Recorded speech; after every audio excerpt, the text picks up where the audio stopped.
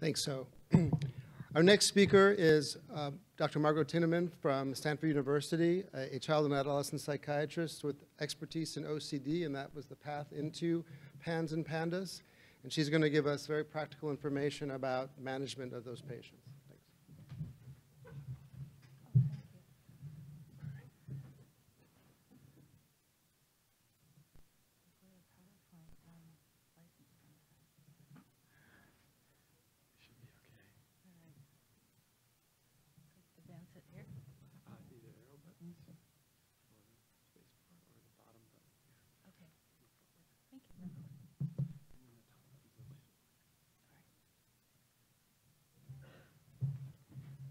So Dr. Schlager asked me to give this particular talk, and I emailed him back, and I said, do you really want me to give that talk?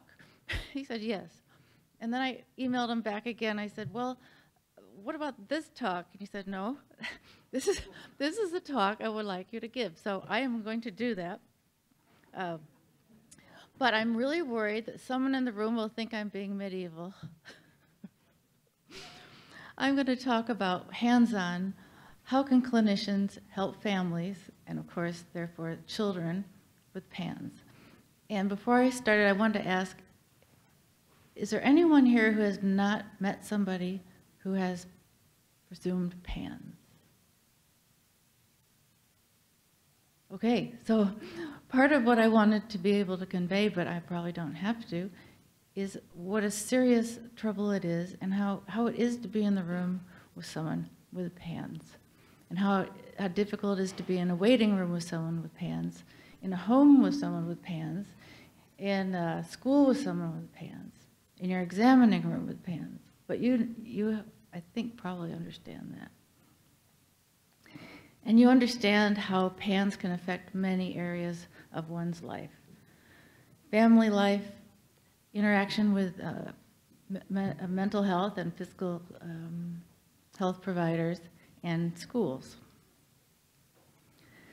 So in primary care, these kids show up as very physically, psychiatrically ill children. And they truly are difficult to have in the waiting room. I used to work, well, I still work in my private practice seeing them, but recently I've gone up to 40% time working in a PANS clinic. And when we started, we were in a regular pediatric clinic. And the staff was very professional and kind, but they really said this is not working because our kids would be so disruptive in the waiting room. And then when they were put in a room, they were also often very hard to be with. So it's hard for primary care to see psychiatrically very ill kids. But if you take them to the psychiatrist or psychologist's office, it's also hard because you don't have an examining table, likely, and you don't have ability to work up any kind of infectious disease, and you sure haven't done it for a while. But here you are. Parents are very worried with what can happen. I think my child has this, or I have no idea what my child has, but help me. And the community may or may not be knowledgeable about PANS and may or may not be receptive to the idea of it. But PANS causes many troubles that can happen at home. As you know, as you've heard about, and OCD, food restriction, separation anxiety to the point that, you know, often the mother cannot go to the bathroom without the door open, can't take a shower, must follow the child everywhere, has to sleep with the child right on them physically, glued. Mood lability, rage, the most darling kids will be logical, nice, sweet, and suddenly someone will walk into the room and they might bite their parent. Sleep is very much trouble with lots of insomnia. Sensory amplification, meaning smells, sounds, tastes, close, feeling, and I'm missing the other sense, but each of them can be remarkably amplified and really cause interference. Kids, what we see, are fatigued, and when we ask them, often they're in pain, and it's only really that they volunteer that they have pain is after the psychiatric symptoms have abated to a degree. At least that's what we're seeing. At school, of course, PANS can cause kids to be absent. It may expose them to infection. They're very tired. They have to get up. Well, they need to get up and go to the toilet a lot. They may not be able to get to school without their parent in the back of the room or in the hallway. OCD and hyperactivity pose problems. Many kids have math difficulties, including trouble with calculations, and maybe easier even to set up story problems than do the calculations. As you've seen clearly, handwriting difficulties and slow processing. So I'm going to reiterate that first, second, and third, identify infection in family members, treat the infections, and use immune modulatory treatment as appropriate. And I'll tell you just a tiny story. We had a family who came in, said, Margot, you need to see this patient today. He's having trouble psychiatrically, and it's always about 3 or 4 o'clock in the afternoon. And so, of course, that's the witching hour. But what was so interesting was his mother was giving him, she was doing her best, but ibuprofen twice a day. And when she tried giving it, when we suggested 3 times a day, that got rid of it. So he didn't need a psychiatric treatment. He needed immunomodulatory treatment. Just in general, expectations must be so changed when a child has PANS. The patient is very, very ill. They're not bad, although they really can act like it. The patient is often not able to function. I mean, really can't do almost anything that you'd expect them or hope they do. So, of course, you must lower expectations. And that doesn't just mean for the child. I think that means for the family, and often the primary caretaker, or if you're lucky, primary caretakers, because often it seems like one parent more than another is allowed to be helpful. And the patient probably requires constant supervision. When things get very, very difficult, while I always recommend calling 911 if things are getting dangerous, getting in the ambulance may not get you anywhere that's helpful. If the child goes to a psychiatric unit, he can be contained or she can be contained. But usually in psychiatric units, people rely a lot on psychiatric medications, to which PANS patients respond poorly, if at all. And more of them, and more kinds, and higher doses tend to be tried because it usually helps children who are way out of control and having psychotic symptoms, etc. And it's really hard in a psych unit. Typically, the parents can't stay. I mean, they might get an hour a day. That's not very satisfactory. A medical unit is typically not set up to deal with someone who might hit, who might try to run away. Everyone is trying to do their best, but it's very hard on the nursing staff to contain a child who is very, very activated and can't sleep, is bothered by the beeps of the noises, the lights, and so it's really not a very good place to be either. Luckily, more often parents can stay in a pediatric unit. But to have insurance pay for it, you need to have a medical diagnosis that will be accepted for admission. So that's not easy either. So I hate to say it, but home is probably where the child is going to end up being, which is exhausting and difficult.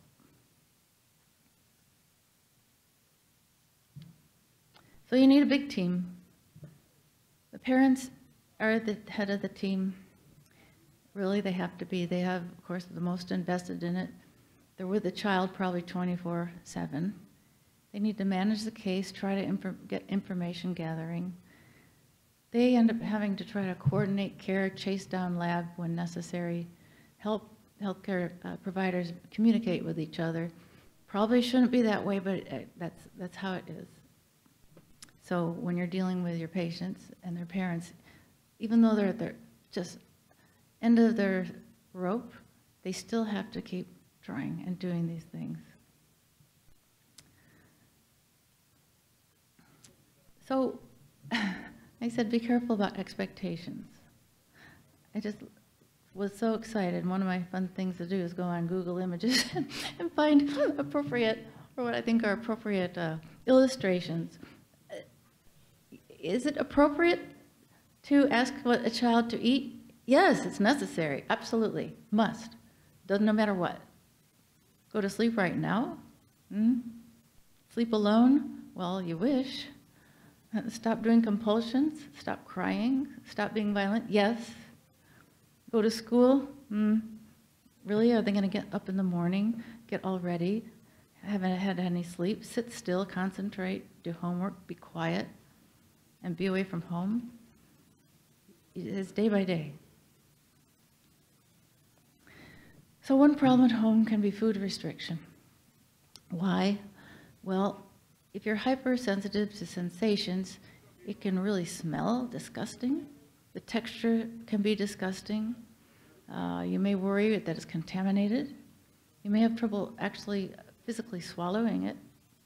And as Dr. Sweeto said, you can develop body image concerns. The way to handle it, I would recommend you tell families, just get calories in, no matter how you can do it. It's like family-based therapy for eating disorders, only, well, it's just like that. If you have to give them candy, I don't think it's the greatest, but they need calories, they need food.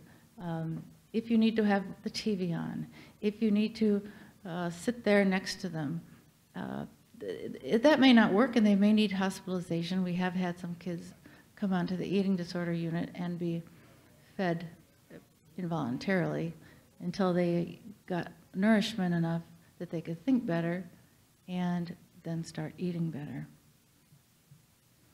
With some leftover issues of food, either about textures, swallowing, we have used help from occupational therapists. That's a possible referral you could make. Rage attacks, defensive aggression. These are very difficult to deal with. They come without warning. A sweetest child would have uncharacteristic aggression. I've heard parents say things that they say, I don't know how my child could have thought of these very frightening things like, I would like to, I can hardly say it, blah, blah, blah, to you, all these horrible things that, where does it come from? It doesn't really come from anywhere except very deep in the brain. They will bite, hit, kick. What can help is to try to anticipate, what might make the child more vulnerable to these. Low-hanging fruit, not that low, hunger, thirst, pain, sensory overload, being frustrated, changing in routines or not warning about transitions, psychotic thinking and irritability, all are setups. So whatever you can do to, or have your parents address these things, you might have less rage. It's a marked sympathetic output with hardly any cortical thinking input. There's some theories. There are some medications that treat rheumatologic or immunologic issues with cytokine affecting therapies, and those people can have a side effect of rage. So perhaps that's at play. Maybe it's the basal ganglia are part of the reaction when the limbic system gets activated, and maybe just by, oh, I don't like that, maybe it's so irritable that they look like the cats that have sham rage. It's just sudden. They will say later, I don't know why I did it. I don't know what happened. I don't know what made me so upset. I love this book, The Explosive Child. I would think about, not that maybe people don't have time to read it, but maybe they do. A lot about it is trying to explain what could be things that could help children become vulnerable. They are not flexible at all then. They can't be frustrated. They're not adapting. They really are not problem solving. So the environment has to just be ready to not push things unless it's dangerous, and do the best they can just to maintain. Obviously, well, now I'm telling you, punishment doesn't make any difference except making it worse. Interestingly, distraction, like if you would distract a toddler who's having a fit and then you shake a toy over here, sometimes that can be helpful. We've even seen it in the clinic. But, I mean, it's worth trying, obviously. You have to set limits on the violence, and even though it's so not cortical, I think that obviously they still have a cerebral cortex, and having the police come while embarrassing is really important if you're worried about violence. And I think kids can process these things, that there is a limit to what they'll do. And also, if kids know they can be contained, it can decrease their general anxiety level. So kids need to know that the system can contain them somehow. Separation anxiety, it's hard if you're the only parent to whom the child will relate.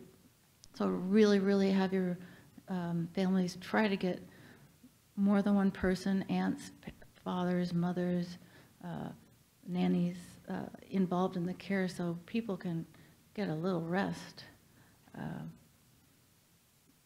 I think I'll go more into CBT later, but as Susan Sweeto was saying, in the middle of a rage attack, you're not going to try to do CBT. But when there are available moments, yes, and it's absolutely necessary and can be helpful to do it. What do you do about OCD at home? Well, medications, as you've heard, in the short term, are not really helpful. For residual OCD, I think they can be helpful. I mean, there are tiny case studies where they can be helpful. It's going to be at very low doses. Antipsychotics, kids are prone to side effects, and they are not likely to help in general. Benzodiazepines can help. But although the kids might not be so available to CBT, it's very worthwhile to have the parents understand the principles of OCD and be ready to externalize, well, that's the PANS telling you to do that, isn't it? Isn't that PANS talking? Maybe you might not step in the way of a compulsion, but you want to set up this discord between what someone's rational mind thinks is reasonable and what the PANS or OCD is thinking. You want that dissonance is very helpful. And try to contain the spread of the symptoms because, they certainly can spread. And if you can say, Mom, you have to take off your clothes before you come in the house. I mean, that one just no. Because if it starts, then it will be reinforced. What will happen, well, a silly example, but it's happened before. If the anxiety goes down from the mother taking their clothes off, then it's going to reinforce it. So it will happen again and again. So if you can try to really make a wall to not let the symptoms spread, that will be very worthwhile. But with residual OCD, I would treat it like regular OCD. You've heard about sleep being a very big problem. I think the best things I have heard, I would want to say that this is just so anecdotal. I hope you understand that about what I'm saying. These are my opinions. This is not, in general, evidence-based practice because the studies have not been done. So for what it's worth, I've been working with OCD kids and kids with PANS for about 20 years, and increasingly with PANS patients, not that it's growing necessarily, but I think it's been a referral bias. So you can take whatever I say for what it's worth. I'm just telling you what I'm thinking now. And if anyone, and I say anything, and you think, well, I have a better idea, I would just love to know. I really mean it. So thanks.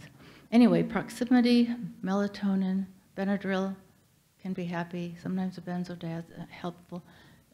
Maybe a benzodiazepine, but not, well, I think you just do what you try things and see what would be helpful, reasonable things.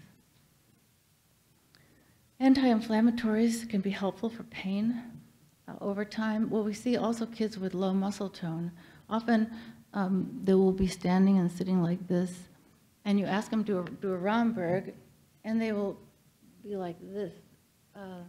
They'll have a lot of poor muscle tone. They could be really strong, but they don't maintain their postures, and physical therapy can be helpful for that.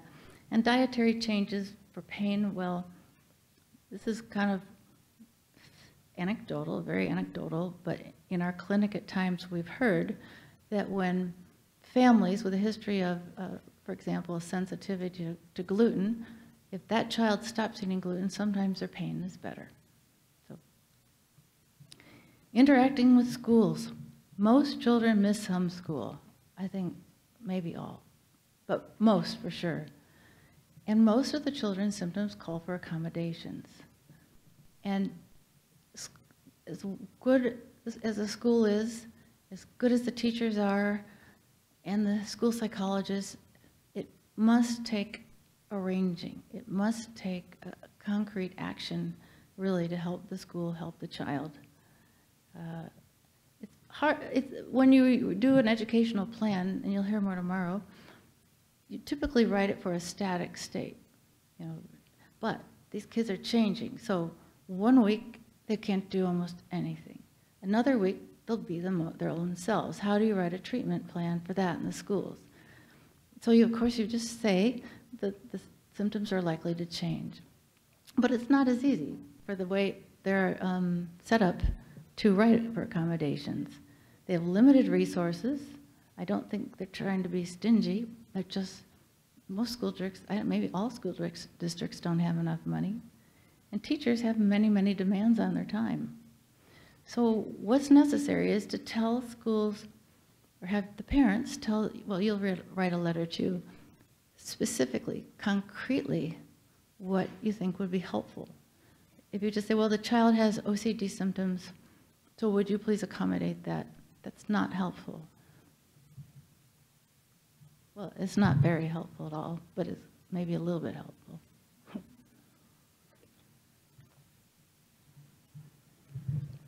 And the parents have to be quite assertive. Everybody's busy. So a first step would be to call a student study team meeting, which is a gathering of the people involved in the child's education. That it's mandated by state and federal law that accommodations be made so that the child can benefit from their educational opportunity. So there are a couple kind of plans, and you'll hear more tomorrow, I'm sure. Have the parents go teach the people at school about PANS. And you have the power of the pen. So doctor's notes are very helpful. And I have a copy in here that you'll get, I guess, a PDF of. And educational advocates may be necessary to get what the parent and the child need. Strep notification, you ask the school to please notify the family if there's been strep in the school. And one way to do that is to send out a strep letter to everybody. Hand washing education, which is like, oh dear, what about OCD?